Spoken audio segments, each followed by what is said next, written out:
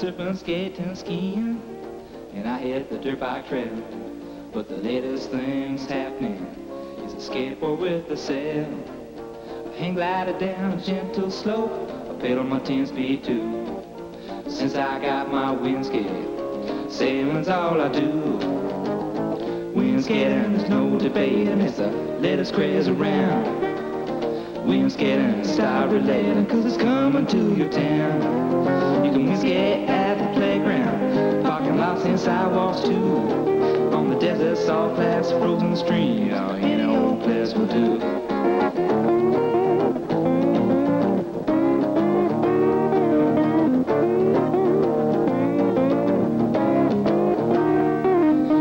Backsail tack, and there ain't no lack of maneuvers you can do.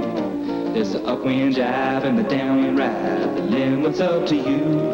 There's a burst of speed when you start to lean against the power in the sail. It's sort of scary, not that hairy, and you really start to wear.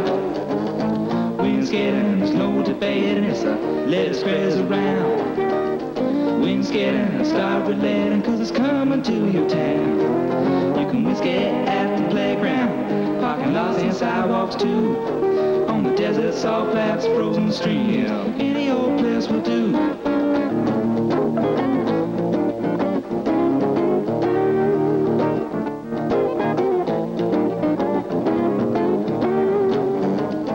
WindSkating, WindSkating, WindSkating, WindSkating, WindSkating. The sport of windskating was designed to be a fun and enjoyable sailing sport for everybody. The windskate can be carried in the back of a small compact car and set up ready to use in just a few minutes. It is unfolded to full size. Mast sections are joined together and the crossbar is positioned into place. The sail is tied tight and wing nuts fasten the crossbar. The WindSkate can be used on any skateboard with a small plastic pivot cup, but longer wood boards are recommended for serious windskaters. Windskating is not at all hard to learn, and many riders master the basics on their first attempt. Here Janice gives a push to get started, pulls the sail into trim, and tacks across the wind.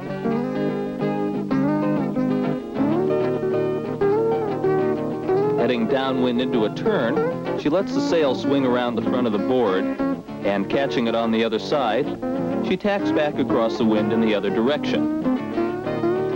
A series of beginning tacks may leave the windskater downwind from the original starting point, and many a novice has had to pedal her windskate back upwind to start sailing again. The technique for tacking back upwind is the backsail tack. Here the windskater turns his sail up into the wind and leans into the sail against the wind blowing from the other side.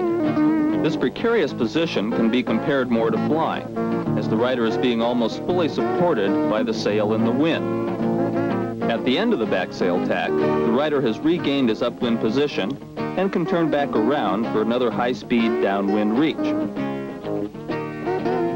Here Jamie Budge, the designer and inventor of the WindSkate, continues to demonstrate the maneuverability of the sail on the skateboard with a series of slalom turns. On each of these turns, he can gain speed by pulling back against the force of the wind in the sail.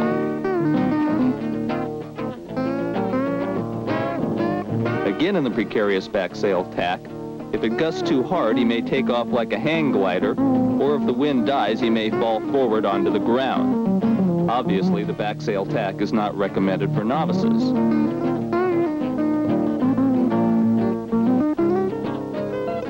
The force of the wind can be a very powerful driving energy. Here the windskater finds it easy to windskate up the same hill that most skateboarders skate down because of its steepness.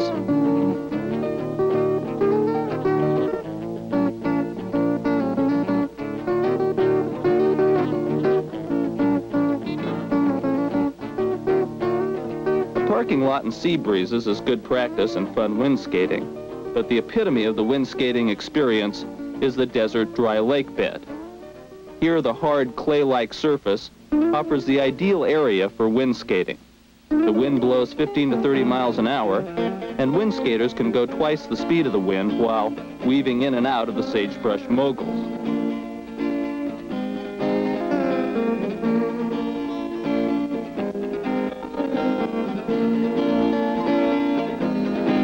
even though a desert suntan is hard to resist, it is recommended that all wind skaters wear standard skateboard safety gear while wind skating.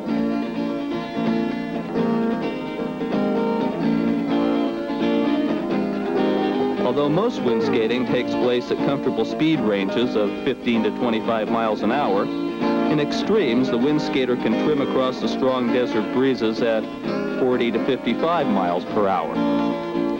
The method for slowing down on a wind skate is to let out on the pressure of the wind in the sail, and the wind resistance in the sail will slow the wind skater down to comfortable speeds.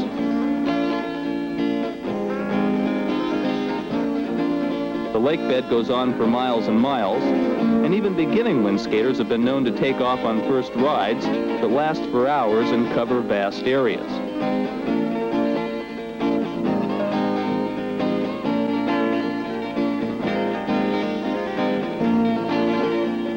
As the wind skater heads into a turn, he may head slightly up into the wind, allowing the sail to luff and slow him down. As he heads into the turn, he can pull back on the sail to regain speed going into the turn.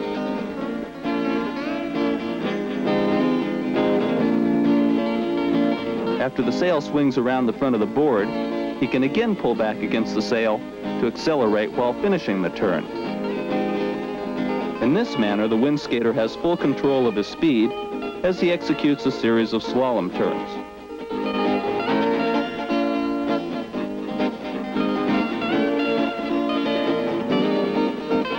The back sail tack in desert winds can be very precarious. The rider must keep his sail angled at 45 to 60 degrees against the wind just to keep counterbalance.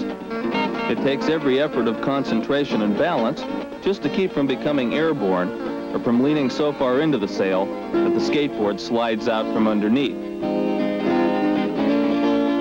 But the desert is a genuinely friendly place to wind skate, where a small regatta of sailors can head off for hours exploring the far horizons of this new frontier. Whether it's on a desert dry lake bed, or a parking lot, or a frozen ice lake, the sport of wind skating provides an exciting new challenge to the age-old hypnotic appeal of sailing.